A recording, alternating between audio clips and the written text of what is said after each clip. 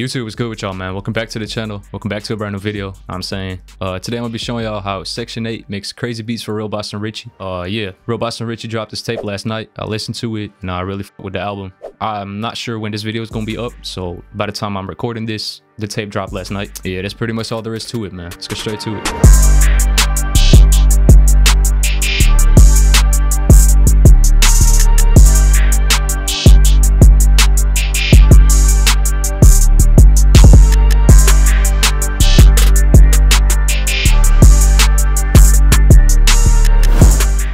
To be honest, I didn't really plan a video like this, but I made this sample like 10 minutes ago and I figured it sounded like the album that dropped last night. So I was like, why not turn it into a video, man? Like, come on, bro. So yeah, I already laid down the sample. I didn't do drums on the sample yet, so I'm gonna start by deconstructing the sample. I made it from scratch.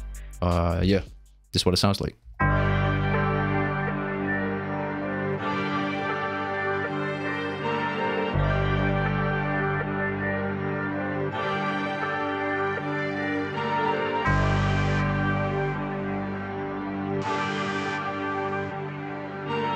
Bro, that's gotta be like top 5 samples I've ever made, bro. Yeah, since I made this melody like 10 minutes ago, I know every single thought that went through my head when I was laying down this melody. So for the main melody, this melody right here,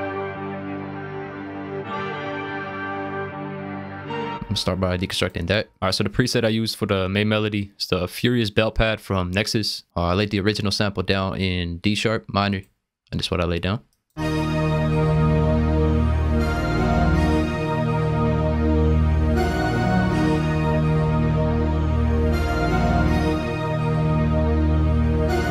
Just some very basic chords, no rocket science. Start out on the root note D sharp, and I built a triad. So D sharp, F sharp right here, and then A sharp. Took the middle note out, and I pitched this up an octave. That's the first chord right here. And then by using Alt S or Option S, the strumizer, I kind of strummed the chords a little bit like that. Next thing I did is I copied this root note, copied it down an octave to add some low into the melody. And next I also copied this A sharp, the middle note, copied that down an octave, and I kind of delayed it a little bit to kind of create a rhythm. So only really used like 2 notes for this, the D sharp and the A sharp, just in different positions.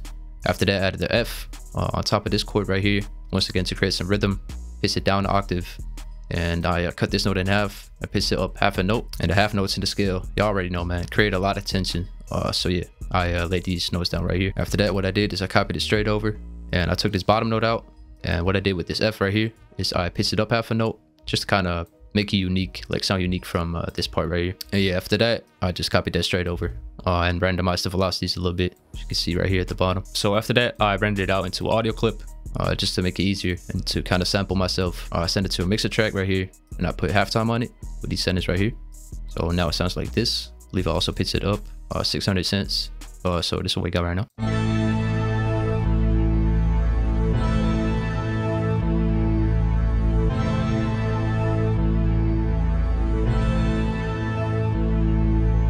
And that sounds a lot better to what we started out with. I decided to render it out again and kind of fade this beginning part, kind of fade it in a little bit. And for some reason, when I rendered it out again, I decided to pitch it up 300 cents. No idea what kind of scale we're working in now, but I pitched it up 300. And of course, I decided to put some effects on it. So without effects, it sounded like this. With effects, sounds a lot better. So the first effect I put on it is a basic EQ, just to kind of clean it up before I put other effects on it. I cut some of the lows out using this shelf right here, and also lowered some of the highs right here. Next, I opened this Tape Mellify plugin. It's from RICHEY.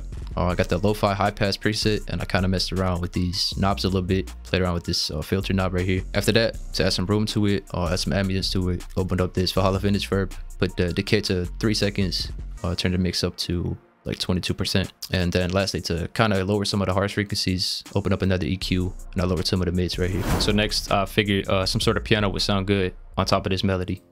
So this is the melody I ended up with. I'm gonna deconstruct it after. This is what it sounds like with the main melody.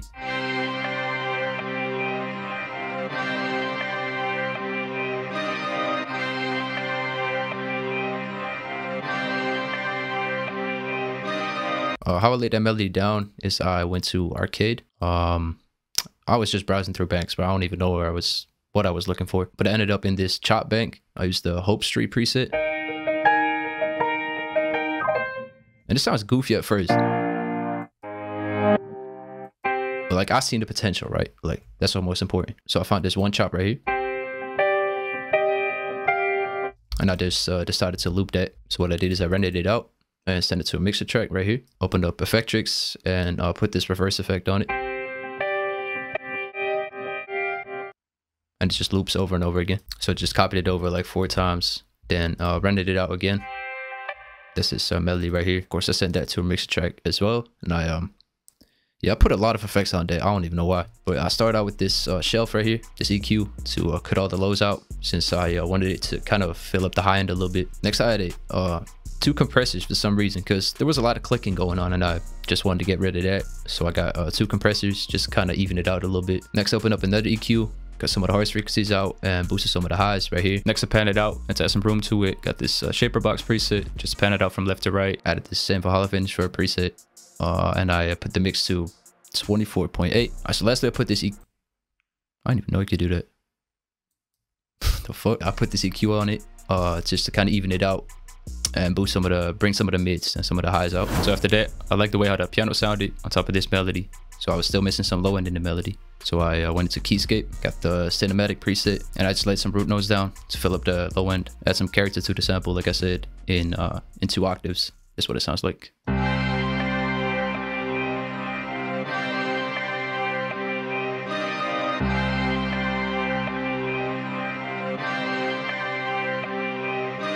And it's not complicated at all. It's just 2 root notes to kind of add some body to the sample. So yeah, just laid 1 note down, copied it over an octave, and lowered this velocities a little bit. Only put 3 effects on that piano. Started out with the EQ, boosted some of the highs, and took some of the sub lows out. Next, I added the same CLA 3.8 compressor to it.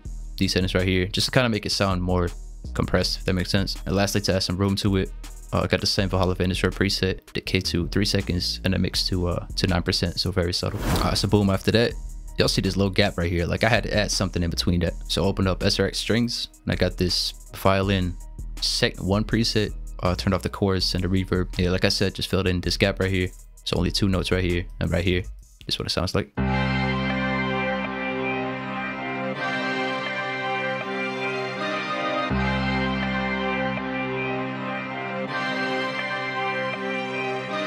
And it's very subtle. It's just tucked in the back a little bit. Laid down this G and this F. Just following the C minor scale. Next, I switched it up. I wanted to keep this G right here, so I delayed it to the second position right here. But I put the first note to C, just to make it sound unique from this part. Kind of switched it up a little bit. Put effects on that, just a basic EQ and some reverb. Cut the sub lows out, lowered some of the highs. Hollow vintage verb, mixed to 30%. So that's pretty much it. So then I added this to it. I don't even know if you can call this a melody, but the VST I used for that is opened up Nexus. Got the blown preset. It's some sort of siren. I don't even know. Like I said, I don't even know if it's a melody. But yeah, that's what it sounds like.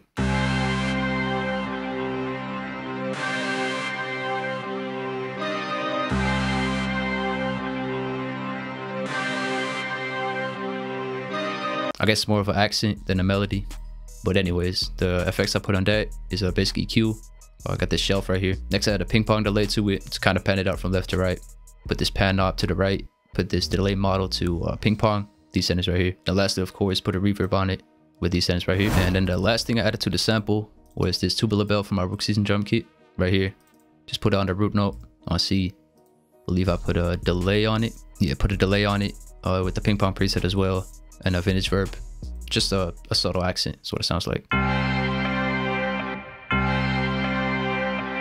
I like adding like tubular bells to my samples.